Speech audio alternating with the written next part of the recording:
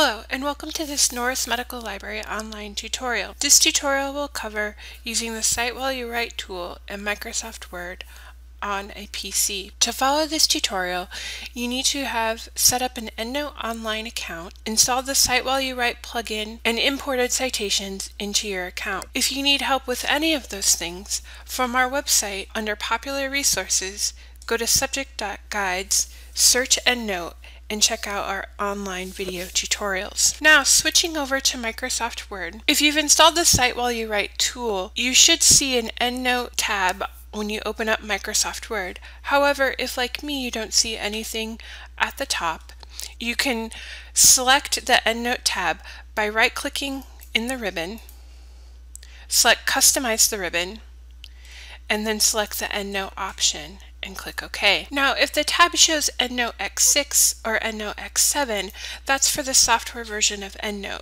So you'll want to switch it to the EndNote web version. And to do that, go to Preferences, Application, and then select EndNote Web as your application and click OK.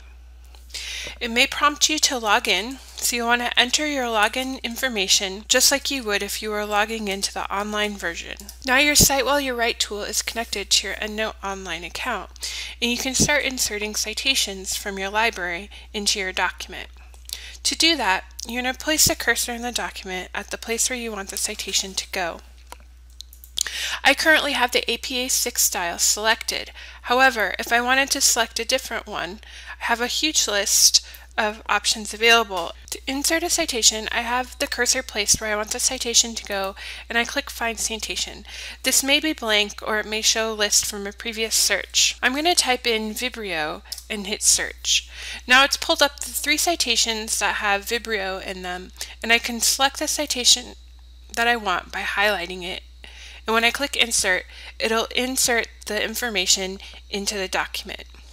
Now, it may automatically format it, or it may show up as it is here with curly braces. And basically, those curly braces are an indication to the software that this is citation information and this is a citation that can go there. Now, because we're communicating with the internet, sometimes it needs a little help or reminder to do what it's supposed to do. So I'll go up here and click where it says Update Citations in Bibliography. So now that bit of tagged text is now a properly formatted citation, and it's appended the reference to the end of my document. And I can continue to add citations by placing the cursor where I want, clicking Find Citation, and I can even add multiple citations by highlighting one and then pressing Control and clicking a second one, and click Insert. So now I have 2 citations in the same place. I want to click Update Citations again, and now I have both of those properly formatted citations and a full reference list. Say I want to actually change my citation style. I can do that as well by going up here to Style, and I'm going to select another style.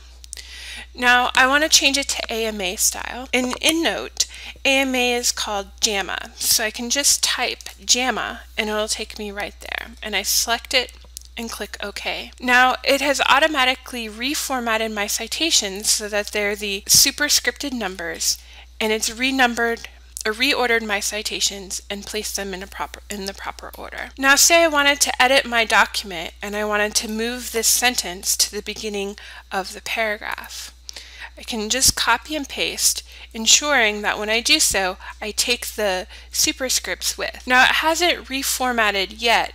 However, again, if I go up here, click Update Citations in Bibliography, it will update those citations and reorder the citations in the reference list. So those are the basics of using the Cite-While-You-Write tool in Microsoft Word on a PC. If you have additional questions, please don't hesitate to contact the library. We'd be happy to help. Thank you.